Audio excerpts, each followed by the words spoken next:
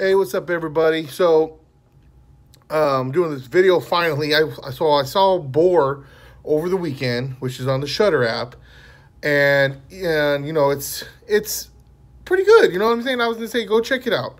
So if you don't know what Boar is basically it takes place in Australia, and there's this killer boar that's humongous. I mean, it's giant, and it's going around and killing people. There's no reason it needs to kill people. There's not like oh man, there's a experiment gone wrong thing. No, it's just a giant boar who looks like he's been through some shit and he's killing people. He comes across you, he's killing you.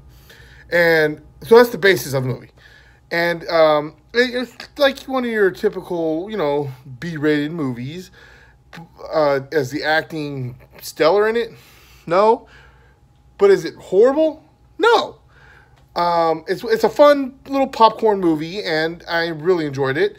There was a couple things I wish, without giving any spoilers, you know me, I don't like doing spoilers in this, but there's a couple things I wish they would have done, like explain a couple of people, like characters. Like, so you have your basic of characters, and you get a little bit of story about them, or you get introduced to them, so you know that they're there. And if they come up later on, some show up and they're talking, and then they disappear for a while, and then they came back.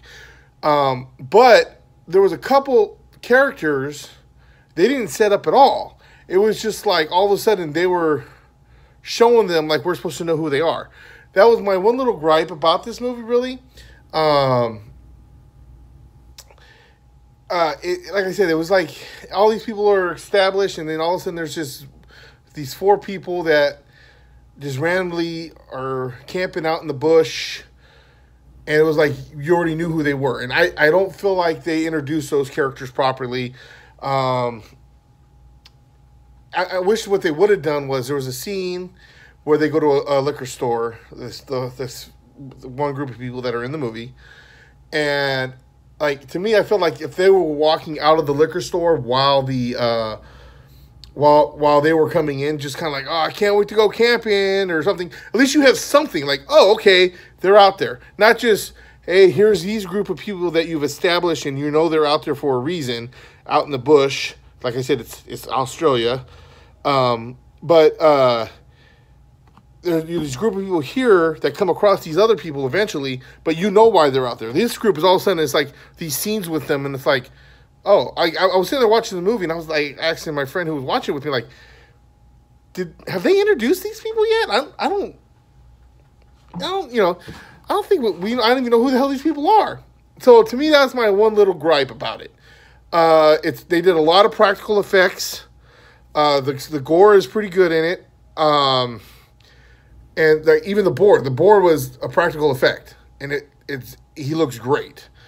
There's one or two scenes you could tell the CGI was, where they used the CGI, because it wasn't the greatest of CGI, but it was also bad either. Like I said, it's like the majority of the time with the boar, it's practical effect, and I really appreciated that. I really like that. That's, if, as the Terrible Terror would say, Brian from Terrible Terror Podcast, he would say that too. Like, practical effects are great. Dave from Phantom Dark Dave from Dave's Pop Culture Podcast. Also, we're all guys who really appreciate a practical effect more than the CGI. And I understand that there's certain things you just cannot do a practical effect for, and you need the CGI, and I get that. The only other gripe I would have with this movie is the end. How they ended it. Like, I don't want to give anything away, but it was just like I felt like it ended too abruptly. Like, it should have been a little bit more towards the end. And then some people that show back up in the movie that you thought were going to be gone, they just show up, and it's like, well, how are you still alive? But yeah, I don't know. Anyways, I would say suggest it. I would suggest it for you to go check out if you're looking for something to kill some time. It's not a very long movie. You might need the subtitles because they're all in a Australian accent. How's your pie?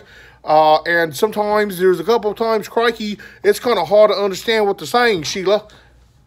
Kangaroo Jack. That's just being stupid now. But anyways, there was one thing I really wish. I was kind of hoping that Paul Hogan just somehow showed up in this movie. Like, Crocodile Dundee just happened to show up. Like, even if it was just, it would have been even great to have a cameo of Crocodile Dundee.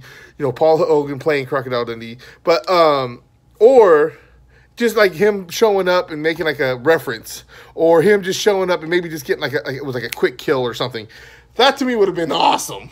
You know, I mean, you haven't seen Paul Hogan in I don't know how long, and it's a movie in Australia, based in Australia and everything. There's also a little bit of cheesiness during some of the scenes. But once again, I'll let you check that out. If you haven't seen it, go see it. It's on the Shudder app. It's a Shudder exclusive. So if you don't have Shudder, you can't really watch it. But if you're a horror fan, then you probably have the Shudder app. So I'd say go check it out, and please give the podcast a follow. I am on Apple Podcast. I just got on Google Play and Cashbox. I'm on Spreaker, Spotify. I mean, you can find me in a lot of places. So go rate and review, please. You can get in contact with me through my Gmail at paranormalpat64@gmail.com, and you can also always reach me on Twitter, Instagram, and IGTV at paranormalpat64.